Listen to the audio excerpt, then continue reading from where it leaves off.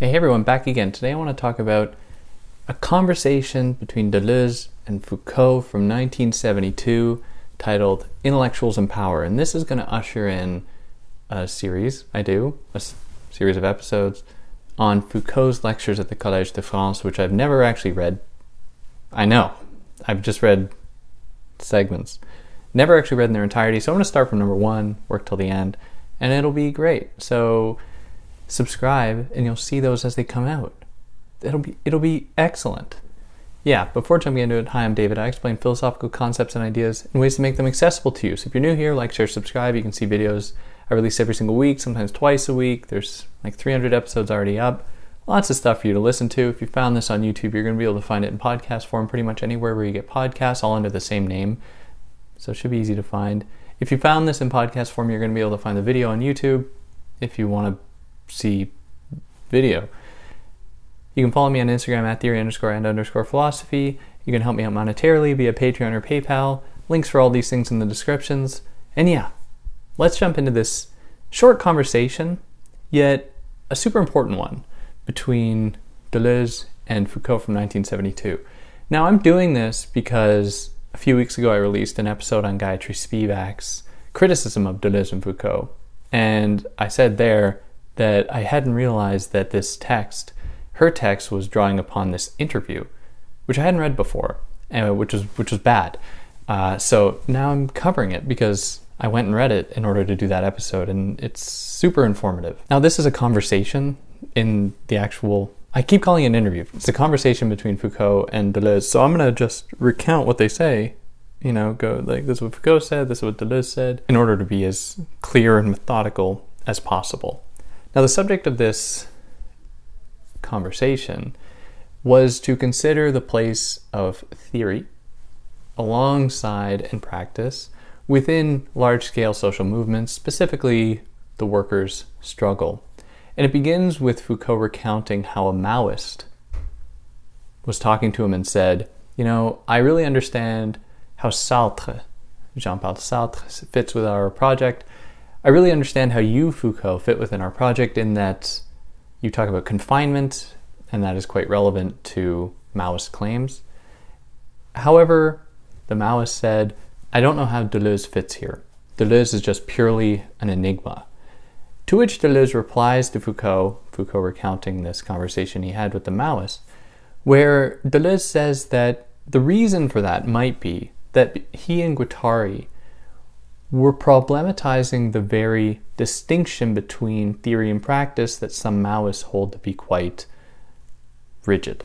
To say that on the one side there's theory and on the other side there's practice. Theory is what is done in universities and cigar lounges and coffee shops, whereas practice is what's actually happening in the streets. Now, in opposition to that, Deleuze proposes that he and Guattari were imagining not theory against practice, or that they are separate.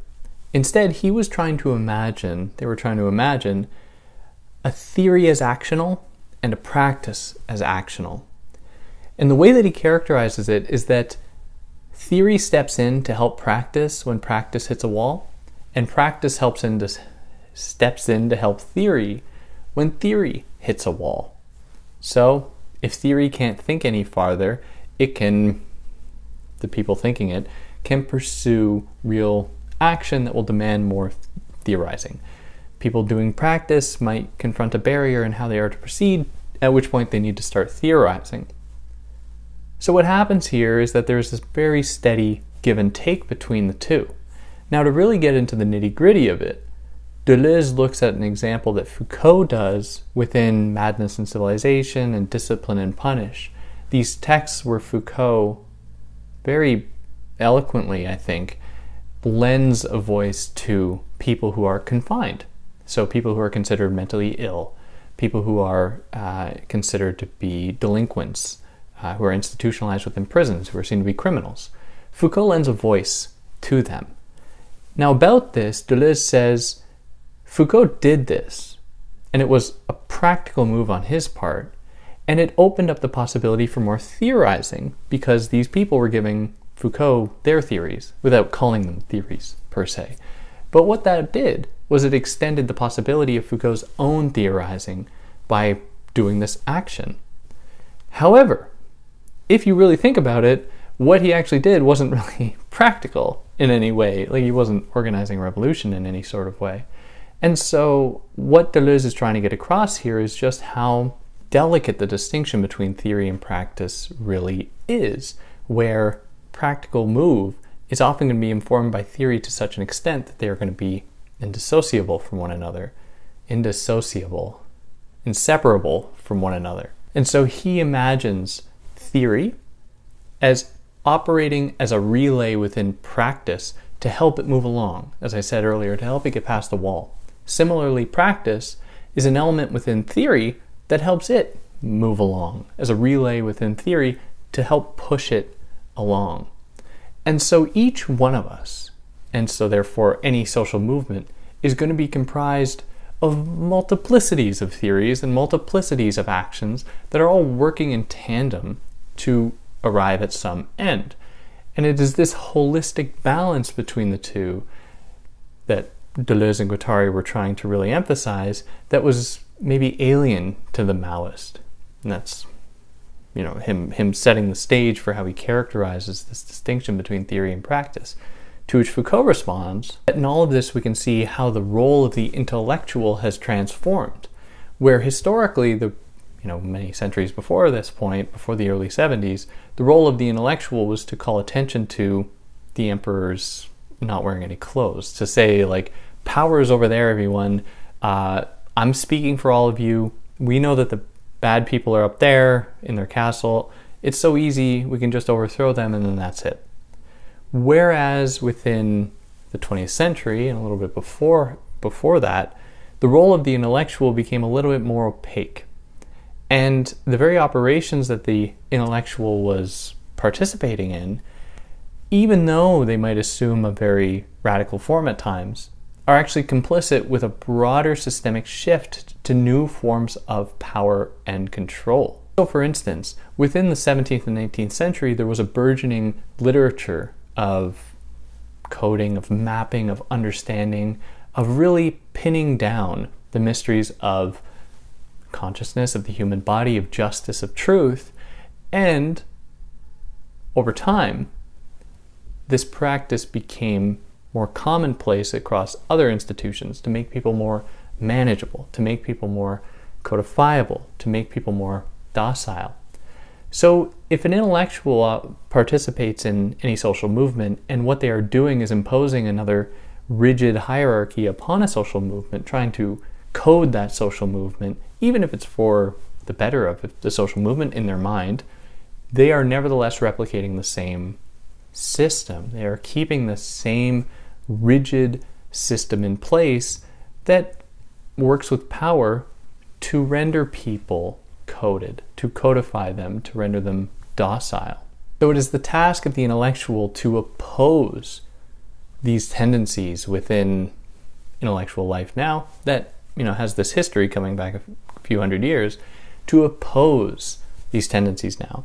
And it's in that way that he suggests that theory is itself a kind of practice, really piggybacking off of what Deleuze said, that it's like more of a spectrum between theory and practice, where theory is itself a kind of practice here, because just by theorizing not to participate in these hegemonic systems, they are participating, they're conducting a kind of action that will actually be beneficial to a social movement in its acting. Now, to this point, Deleuze agrees to say that the role of theory is not to be totalizing. It shouldn't be to say that there's this homogeneous mass of people that are experiencing a homogeneous form of oppression by this homogeneous oppressor. Instead, you have to account for the various multiplicities, the different local struggles that people go through, and the types of resistances that they will embrace by virtue of these multiplicities, by their local arrangements. And this is why Foucault adds that he really wanted to allow prisoners or the mentally ill people to speak within these settings, because they were giving these localized accounts of their experiences with power. And he says, he kind of really meditates on this for a moment to say that, well, what's interesting as well here is the fact that despite the way that these people are characterized as being totally marginal to a normative, to the regular social body, as being totally outside of it, they were still incredibly intelligible to everybody outside of the prison or outside of the mental asylum. And this was evidence for Foucault of the fact that these people were not living in a totally different world than people on the outside.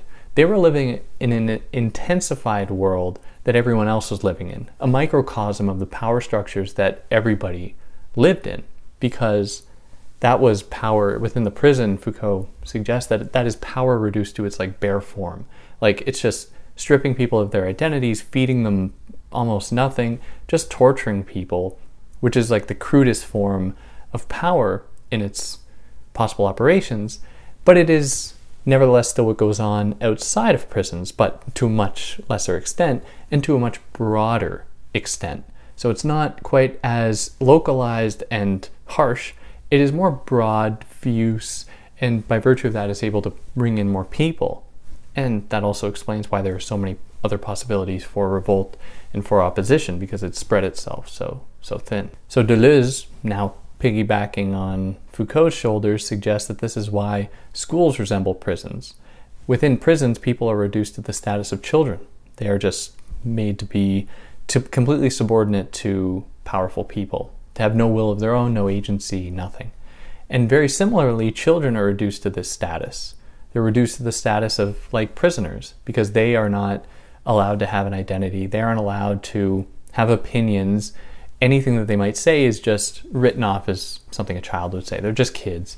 Or anything they might do is like, well, this is part of their formation to be a proper adult. They have to learn what's right and wrong, and then they're going to be a good, properly socialized citizen for the world. All of these are regulatory mechanisms that are meant to shape people in certain ways to better fit within a mold, to fit within a certain societal paradigm. And the same can really be said about workers in a factory. Like, reducing their, any kind of creativity they might be able to bring to the table, just getting rid of all that, even if it happened to be good for business, just getting rid of all that, making it so that people are just completing one mundane task at a time and just doing that task repeatedly over and over and over again forever until they get retirement, if they even get there. Now, with all of this, Foucault says that it's no surprise that popular revolts and resistances to power don't necessarily assume the former, don't necessarily let a more perfect vision of the world guide them. They aren't necessarily saying, when they oppose justice or when they oppose injustice, they aren't necessarily saying, and we know exactly what justice needs to look like, we know how to do it right, so we're going to take it over for that way, to make that real, to make that happen. And that does happen, like people do have been guided by these beliefs. But Foucault also leaves room to account for the ways that people just want to revolt against power, because it is a determining system. It's one that constantly tells people how to live, how to act, how to be in the world, and there's like a kind of release that can come from just opposing that. And in an age where power is really quite global, as I said, really quite stretched out, local resistances really assume the most radical opposition to these totalizing regimes. Because if you just try to oppose a totalizing regime with another totalizing regime, all you'd hope to do is just shift power, like power from one person's hands or one group's hands to another, which isn't really helpful when we want to create a more equitable world, if that is, who wouldn't want that? But in any case, we're going to run into barriers if we just seek to replace some leaders with other leaders. And interestingly, there's a lot of this that resonates with Fanon's work in The Wretched of the Earth that I've covered as well. But if anyone's listening and they're like, oh, that reminds me of the local struggles that Fanon lays out in The Wretched of the Earth, then I think you'd be totally right. Now, our inability to actually understand how power works might be hindering our possible recognition of the value of the power within, and I'm using that term ironically, within local movements. We are just obsessed with characterizing power as this monolithic thing that can be easily tumbled. Like a David and Goliath type situation for any religious people, any Christian people out there, yeah. But there's obviously a problem here, because how are you going to actually at least this is something that Deleuze raises, how are you going to actually identify revolutionary struggle if you don't want to give it like a name, which can then serve as a totalizing principle that is just going to completely encapsulate it and all of its possibilities? To which Foucault says that maybe the answer is not necessarily to make this name prescriptive, but to acknowledge that there are these very broad forms of oppression, like capitalism, for example, that exploit people for their labor. To acknowledge that this is common across many different people, many different communities, many different nations, but the types of resistance and the alternatives that they might offer are going to be widely different. And out of them might come out totally different outcomes. And it's important to respect that and not to lay a possible end goal that can't be varied at all, can't be changed, to use that as a template.